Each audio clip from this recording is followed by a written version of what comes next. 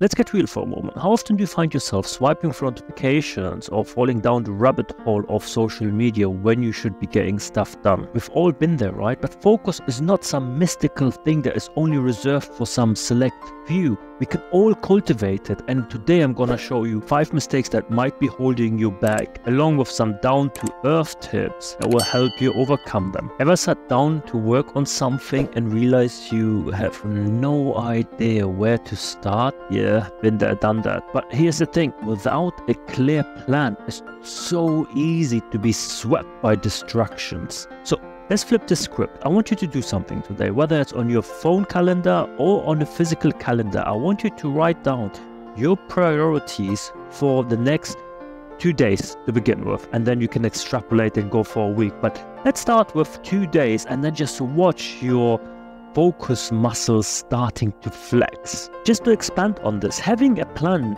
isn't about setting vague goals. It's more about breaking your task in actionable steps and scheduling dedicated time for each. It's a little bit like following a navigation system. When you have a roadmap, it's less likely for you to wander off, as you will follow the predetermined route you set for yourself. When I plan my day like this, it gives me a sense of purpose and direction, making it much easier to stay on task even when temptations lurk. So mistake number 1 would be flying without a plan. You ever notice how distractions seem to creep in when you're feeling anxious or doubtful? It's like our brains go into survival mode, seeking refuge in mindless scrolling or busy work. And acknowledging those feelings is the first step to regaining control. And trust me when I say this, you're not alone. So mistake number 2 is not to trust your gut. To elaborate, emotions play a crucial role in our ability to focus. When we're anxious or stressed, our brain naturally craves relief, often leading us to seek for distractions in form of escapism. Hence, by tuning into our emotion, recognizing when we're overwhelmed, we can tackle or address the root cause of our distractions. It goes without saying, acknowledging our feelings will help us navigate them more effectively.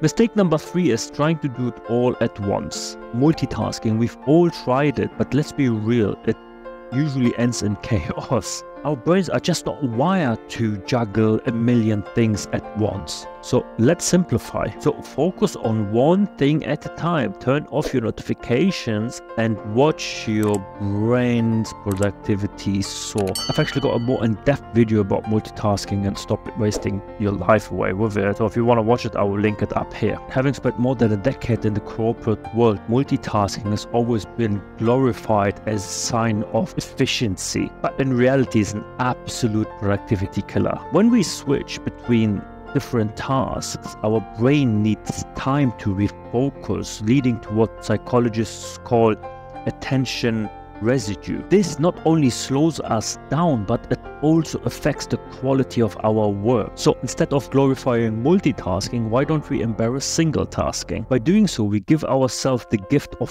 full attention, allowing us to focus and deep dive into one task and therefore produce higher quality work. Mistake number 4 is forgetting to take a breather. Now raise your hand if you've ever powered through work without taking a breather. Guilty as charged, right? But here's the thing, breaks are not a luxury, they are a necessity. So you better pencil in those moments of rest, whether it's a small stroll around the block or 5 minutes meditation or just stepping away from your workplace will do the trick. Trust me, your brain will thank you for it. We always forget that breaks are not just about physical rest, they are also about mental rejuvenation. When we push ourselves to the limits without breaks, our cognitive resources deplete, leading to what we hear day in, day out in the corporate world, which is burnouts and diminishing focus. So scheduling these little breaks, we allow our brain to at least recharge for a moment. So please don't underestimate the power of taking a breather.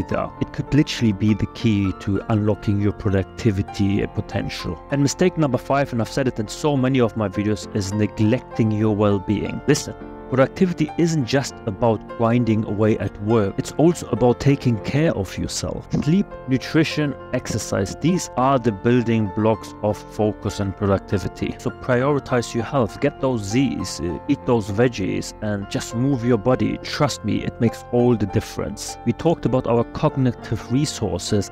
Physical activity directly impacts our cognitive functions. When we skimp on sleep, fuel our bodies with junk food, or neglect exercise, we are sabotaging ourselves, our ability to focus and to perform at our best. It goes without saying, by prioritizing our well-being, we are setting ourselves up for success both in work and in our private life. So make exercise a non-negotiable part of your routine. But remember, mastering focus really isn't about perfection, it's about progress. So take it one step at a time and don't forget to cut yourself some slack.